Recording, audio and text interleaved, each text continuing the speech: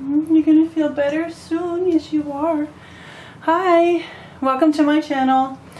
In today's video, I'm going to be showing you how I groom this severely matted Yorkie cross.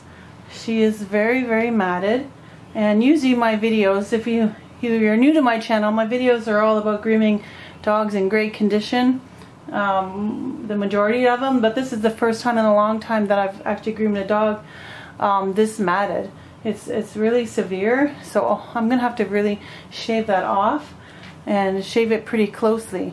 So I thought I would just show you, since I don't really have this type of grooming on my channel, and hopefully you can learn something. And if you're a dog owner or a groomer, you can educate your clients not to let their dogs get in this condition. I educated her owner, and she had no idea. This is the first time I'm grooming this dog. She had no idea how often to groom the dog. If you have a dog that has hair that constantly grows, or any dog, they need regular grooming, especially a dog that needs their hair cut. You know, the shorter you go, the longer they can go between groomers, like maybe 8 weeks. If you want your dog to look like a nice little puppy clip, they got to come every 4 weeks, or 3 or 4 weeks, or 5 to 6 weeks. But never let you get your dog in this state. You can't even see the skin on some areas. It's very painful for the dog, and to take it off, the aftermath of after the grooming, the dog might be scratching itself, the skin might be red, there might be sores under there, I don't know. So please don't let your dog get in this condition. You should see the professional groomers at least every 8 weeks. If you keep your dog's hair, you know, short, it can go 8 weeks. If you keep it a little longer, it should get groomed often. So I'm going to show you what the dog looks like with all the mats.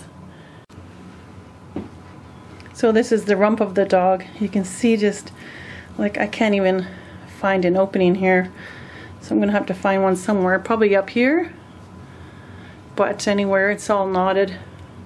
That's all tight mats. I'm just hoping the dog will let me get this kind of mats off, because sometimes it's very painful and the dog will lash out at me. See how bad that is? And check out the ear.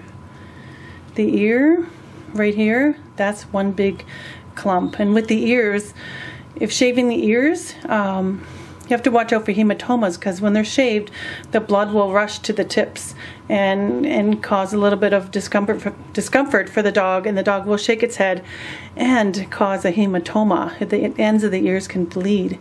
So yeah, I gotta be careful with that. But this poor little girl is so knotted.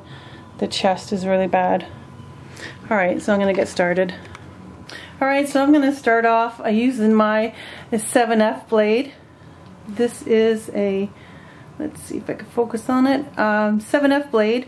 This is usually the blade I do short clips on. I don't go any shorter than this, unless I'm doing poodle feet or poodle faces, of course. But I believe this dog is very matted, so I'm going to have to probably use shorter blades in other areas, you know, certain areas of the dog.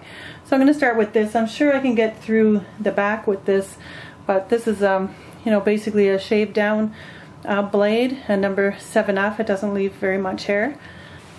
Alright, since I don't know this dog and she might be a little bit nervous, I just kind of attached her to this other clip over here. It's just basically going to hold her still instead of her like backing up or spinning around. Just gives a little bit more, you know, makes her a little bit more stable. It doesn't hurt her. I'm not strangling her. So I'm just going to turn the clipper on and see what she does. Good girl. Very good girl. She's pretty calm. Alright, I'm going to try the clip starting on the back here. So I'm just going to look for an opening here. Her back is not as matted as the rest of her, but it's still matted. There's no way I can even get a brush through that. So I'm just doing little short little clips to find an actual like opening. Like an opening in her fur. There, looks like I found one.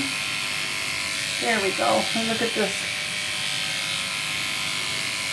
What a very good girl you are. So it's going to go right down her back. I can feel the tightness up there.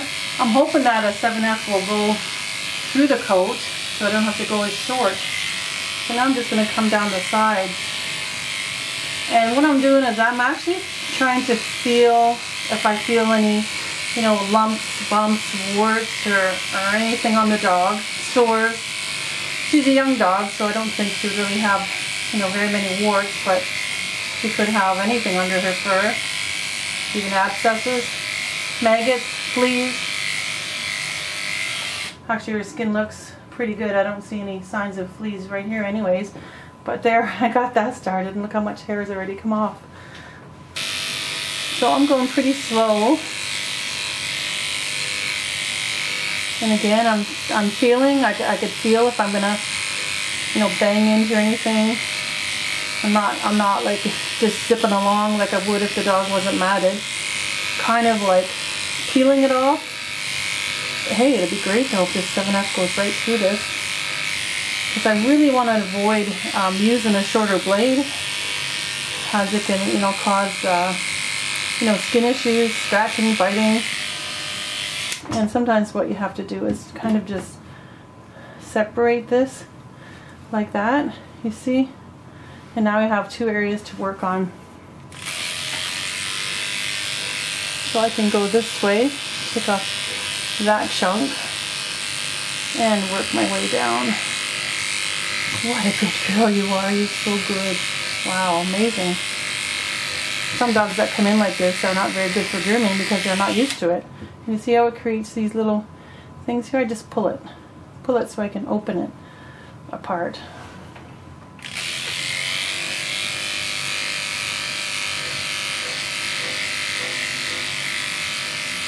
There we go. Wow, we're gonna see your thigh coming down your legs. And again, I'm just pulling it apart. Wow, I can't believe I got that far. Alright, let me see if I can get the rump part off. Can't believe how good she is. And another thing that I do constantly is I check to make sure it's not hot. I have other blades of the same size, and I will switch them if they get hot. You don't want to burn the dog, because when you're clipping like this, it takes longer, and you know, the blade can get hot. So you really don't want to add a hot blade, you know, into this poor dog's skin. It's already suffering from being so matted. And I can get the tail off with this. That's perfect. Okay, this is gonna very good. So I'm just gonna take that right off the tail. Look at that. See all this? Sorry, my phone keeps dinging, but I gotta keep it on. Look at all that. You're gonna look half your size, aren't you? So now I'm gonna see if I can actually get this off. I might have to go shorter. Let's just try.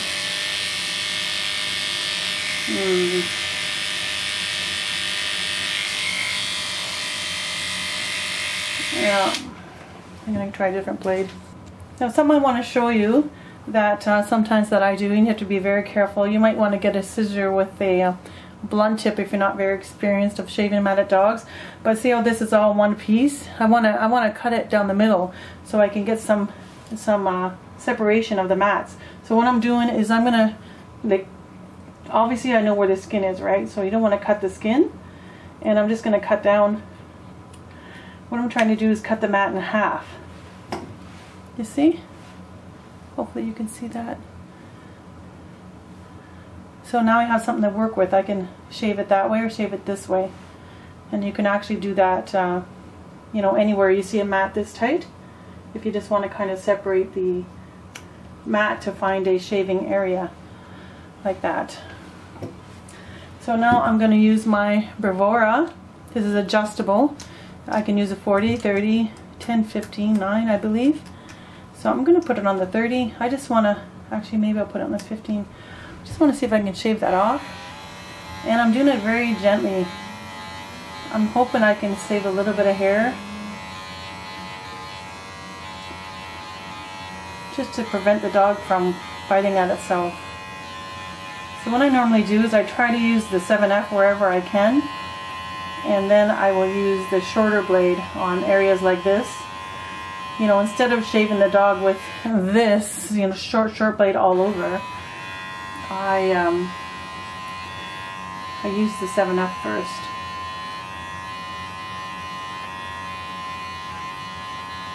Yeah, I might have to come back to that because I'm not at the angle where I can get it. But anyways, I got that part off.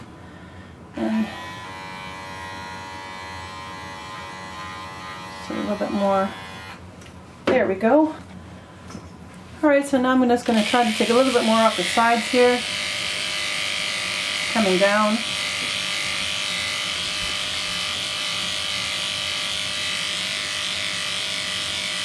I'm pulling her skin upwards. I'm pulling the skin so that is tight.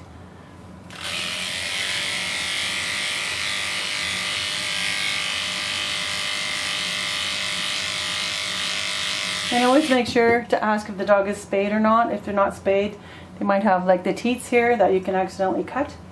Now I'm just going to come on an angle here.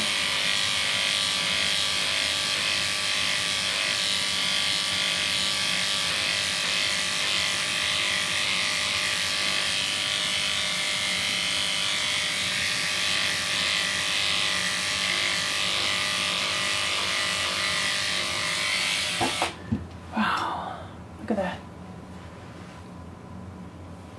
Wow, look at that. You feel lighter already? Yeah, you're going to feel good. You must be so hot. So I'm just going to kind of go back here.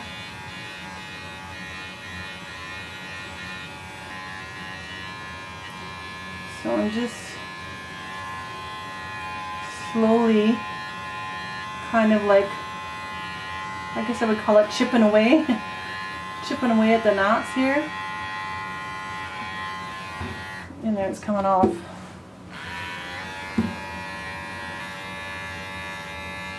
There we go. Got this main thing off. Using my 30. 30 is really short for a groin, so I'm actually trying not to go against the skin. I'm just going like under the knots because that's really short. But you gotta do what you gotta do. And it's coming off. Then again, I'm not pressing hard on the skin in her little pee-pee area here. Yeah, there we go. So there's still some hair there. There we go. Yay, we got that side. Wow, very good. Yay. Oh, I changed the blade as well. I got a nice fresh cool one on. And you can also spray the blade with coolant, with blade coolant or oil. I do that when I'm grooming. I just don't show it on camera.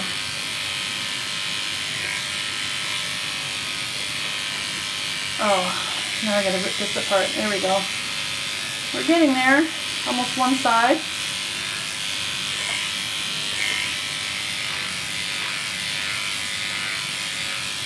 There we go. Alright, so I'm just going to shave down her shoulder.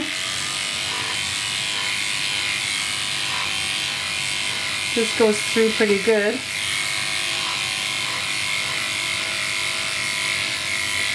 There.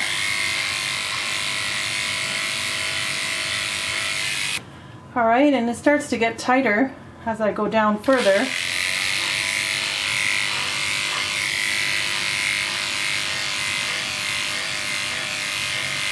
So if this doesn't go through, I will use a shorter blade. Have to be careful of the under the armpits there. They got lots of loose skin. And so I'll just do short little strokes right here. Always look for the skin and you know where you're going and know what's there.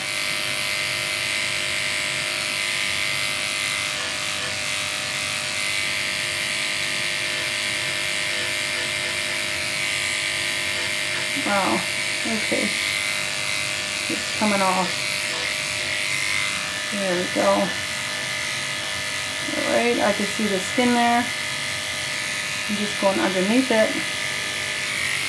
There we go, got a big chunk. Got all that off. Alright, now I'm going to just do her leg. Actually, the front leg doesn't look as bad as the back leg. There is a lot of matting underneath her armpits though. So I'm quite sure this will come right off.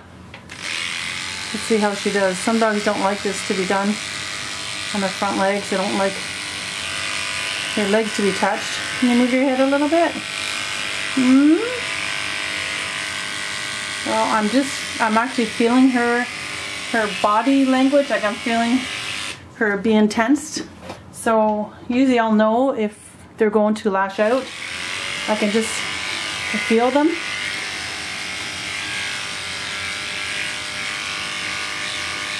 Sometimes they'll pull, which is normal. You just got to work with them.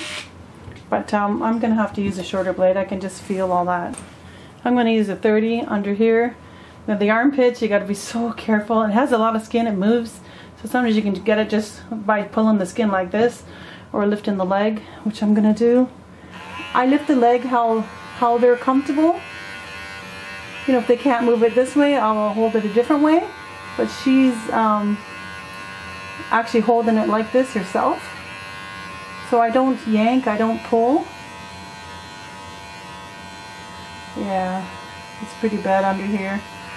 Sorry if you can't really see, but basically, I think I gotta go on the other side.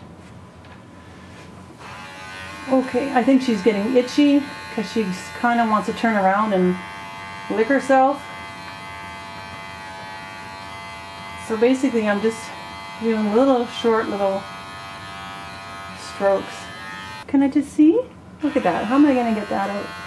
Sometimes you got to do a 40, you know? I feel so bad for this dog. I just want to keep these dogs when they come in like this, you know? It must feel so horrible for them to walk around like this. And she's doing so good as well. You're doing very, very good. Now, if I don't get it all right now, I'll definitely get it after I give her a bath. We're getting there. Wow, look at that.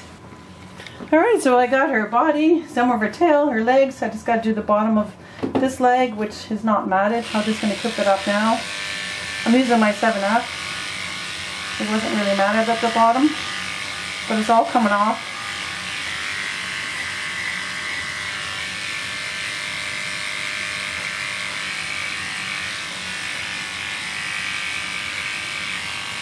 And this dog was not even brushed. I think they tried to brush it, but it was too knotted and the dog obviously didn't like it, and they've had the wrong brush. So always figure out what brush you need for your dog's coat. And if your dog is all matted, yeah, they won't like the brush at all. You gotta start over once your dog is shaved. You start brushing every day, even when the hair is short, and you praise your dog. You just do a little bit at a time. You just start on the back, you know, then down the legs and the feet, the face. Always praise your dog. Never yell at them or hit them. Okay, I'm just going to clip this foot here. Using my 7F. I'm glad I can get it off with the 7F.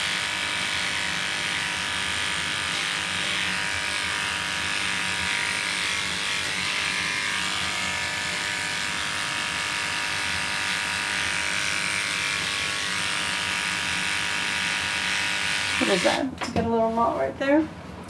You got a tight knot, huh? I'll use my other blade. There we go. Yay! We're getting somewhere. Alright, so I went ahead and I shaved the other side. I was just the same as the other side. I didn't want to make the video twice as long, but I just want to show you how I'm doing the his rump area. He's got a big, huge knot here. So again, I'm using my 30 blade. And I am just going really lightly, as this is a very sensitive area, and it's more likely that the dog is going to go home and you know, scratch itself, like rub itself on the carpet. But I'm going really lightly. There's actually still some hair there, but I have to get under the knots, but I'm not pressing to go to the skin. And there it comes. There we go. Imagine that on your butt. There, oh. See, he's still got hair there, so that's a good thing. but he's got these major mats right here, so I'm going to do the same thing. Again, I'm not pushing on the skin if I don't have to. I'm kind of just trying to get off those mats without having to go right to the skin, and it came out. So he still has some fuzz there, which is a good thing. And then more mats on this tail. I might be able to brush some of these out. What I do is I take my thinning shears. These are nice thinning shears, and I just make a couple of cuts under the mat, 2 or 3 or 4, whatever you think will work. So what the thinning shears is doing is it's just cutting, it doesn't cut all the hair, it's cutting some of the hair, which means when you brush it there'll be some hair left. So let's just give it a try. If she freaks out, I'm not gonna. This is my Dematting Brush. If it doesn't come out, I will just make a few more cuts, like for this one. I don't even think I got that one yet. This one, I'm going to make a couple more cuts. She's probably not going to have very much hair left on her tails there. See how they come out? They just come right out because I've made some cuts. That way the tail doesn't need to be totally bald, because when you shave a dog's tail, it feels weird to them and they freak out and they run around and go hide under the couch and whatnot. So if you can leave a little bit. And then again, sometimes when you leave a little bit, what happens is the dog can actually feel the air now on its skin. It's okay, sweetie, come here. And when the tail touches the back, like when they're wagging their tail or putting their tail up, it might tickle them because they're not used to that, because they had hair there before. So it could turn either way. So I'm just getting out this little bit of hair.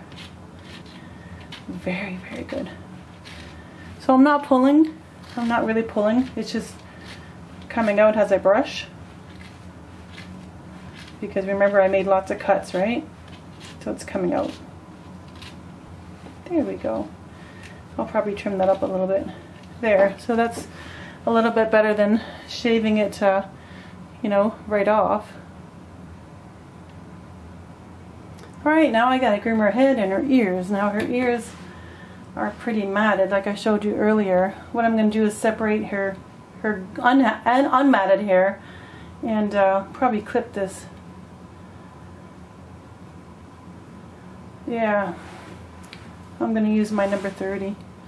So I'm just going to clip a little bit at a time again, because what happens is the blood rushes to the ear because it's been so tight. But this mat up here seems pretty loose. And I want to try to save some because I don't want her to have problems.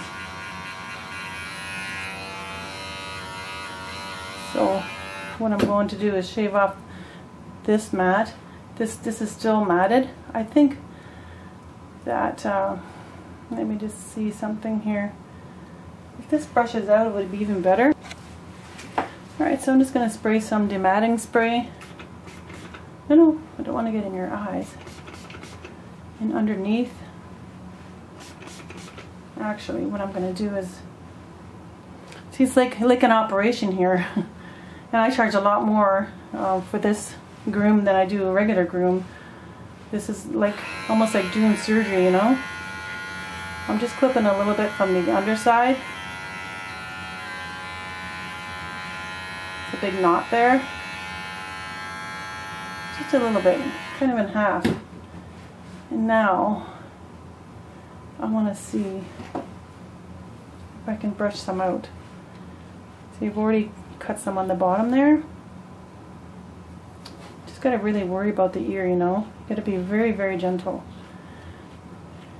And the reason I want to leave some hair is because if she shakes her head, like I mentioned before, she can get hematomas. And if you leave the hair, it'll be like a cushion for her, and she won't get a hematoma. See, some of it's actually brushing out. And again, I'm not slapping on the skin. I can feel what I'm doing. You don't want to be scraping along the skin. I'm actually going to cut that a little bit right there.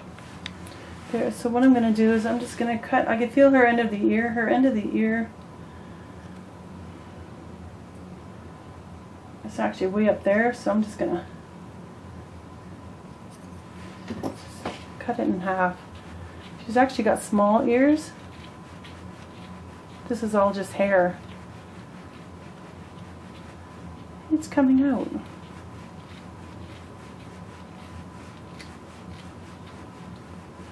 There, and now we won't have trouble, but right here is really knotted. Just going to trim the edge slightly. I'm trying to leave hair on the actual tip. This is the edge of the ear. And you have to be careful brushing this kind of hair, because if you keep brushing it over and over and you hit the skin, it'll cause redness or bleed if I pull out the knot too aggressively. See this? This is her tip of the ear, I believe. Now, so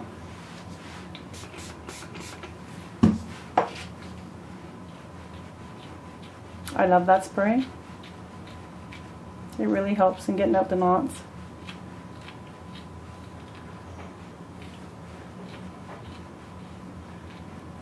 There, I think it's out. Yeah, well anyways, I'll be able to work with that after. Just that's that one little knot right there.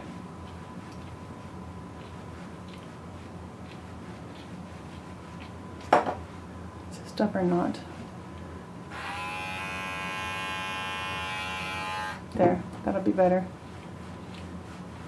There, I don't have to shave your ears now. Yay! This is part of her ears too. There. So she won't get hematomas. She's very severely matted behind her ears. I can just feel how tight that is, so I'm not even going to try my 7F. I'm going to use my 30 here. And again, I'm doing it really light. I'm not pressing. What a good dog, eh? Wow. Amazing. You're better than some of the dogs that get groomed regularly. I like you. Good girl. Get some treats after? Okay, I don't want to get her wild up too much. When I do talk to the dogs, I tell them that they're good and everything, but if you keep talking to them and talking silly, they're just going to start acting silly and won't sit still. So sometimes it's best not to talk to them and just say, good dog, but I'm talking the whole time to you. For all she knows, I'm talking to her. Because they don't understand, too many words. They just understand the tone. And my tone is okay, I believe. Should be okay, I'm not yelling. So I'm just going to lift up her good hair that's not matted and just shave off the big chunks there.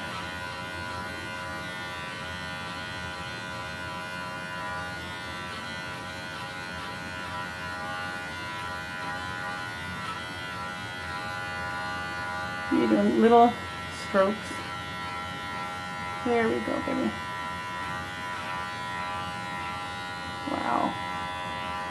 It's like it never ends. There we go. It's a big chunk. Alright, so I went ahead and I did the other ear, so I'm really happy that I don't have to shave that off. If you have a chance to save any part of the ear, with the mats, do so, because that way they won't get the hematomas, and we can't blame you for doing that as a groomer. And if you're a groomer watching this, make sure you have a policy, a matting policy. You want the owners to sign a policy, saying anything that couldn't go wrong, like the hematomas, the dog will be hiding, scratching, any redness, any sores you find on the skin, they have to go to the vet. It has nothing to do with the grooming. It's what you found underneath, and you have no control of what the dog will do after it gets home. The dog will look nice once you groom it, but it gets home and starts scratching. It'll be all red or all. They'll phone you back tomorrow or the next day and blame you. What you do to my dog? But you can't control that. So I'm basically just shaving his or her neck with a 30 again, because it's really tight. So if you're an owner watching this, you probably have to sign a matting policy And just remember to be kind to your groomer, and it's not your groomer's fault that your dog is in this condition. It's basically your fault, and you know, anything can happen afterwards. You know, you can get clipper rash. It's not really burn, it's just a rash from shaving so short. If you ever shaved yourself and you get a rash, it's similar to that. The clipper does not need to be hot. It's just that it's so close that it irritates the skin. And the only thing is, we have to go this close to get it off. You can't leave it there. So it's basically your fault if your dog gets problems afterwards. She's all shaved, all the mats are out of her, dematted her tail. Her head's not really that matted like the hair that I left. So what I'm going to do now is give her a really good bath, blow dryer, and then finish her up and finish her head. So let's see what she looks like after the bath. Well, she's all washed, dried. So what I did is I reclipped her body with a 7F, and there's shorter areas, you know, where I had to go shorter, which, you know, blend in, but at this point it doesn't really matter. It's for the comfort of the dog, right? Come here.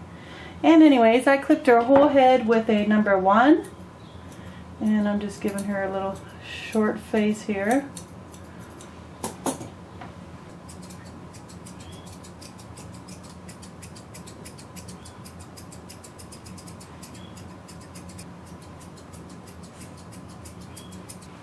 So she looks much better, right?